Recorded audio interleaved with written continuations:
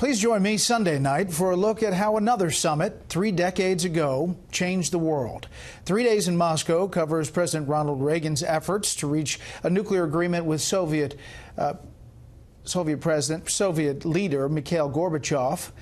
It's based on my new book, 3 Days in Moscow. Here's a preview.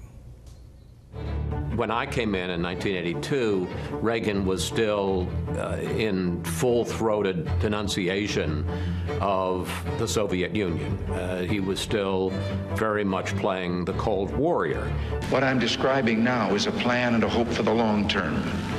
The march of freedom and democracy, which will leave Marxism, Leninism on the ash heap of history.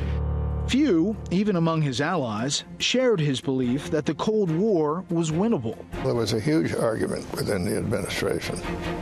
People in the Defense Department and the CIA both thought the Soviet Union was there. That was Teton. We're here, they're there, that's life. Get along. The American public seemed to agree. Nearly 3/4 favored a nuclear freeze by the United States and Soviet Union. I urge you to beware the temptation of pride, the temptation of blithely declaring yourselves above it all.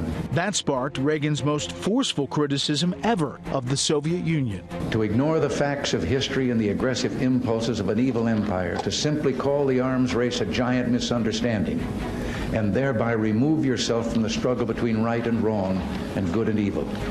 I was at the speech where he talked about the evil empire and the focus of evil in the modern world. It was stunning. Even by Reagan standards, that was pretty blunt and pretty raw. 3 Days in Moscow debuts Sunday night, 8 p.m. Eastern Time.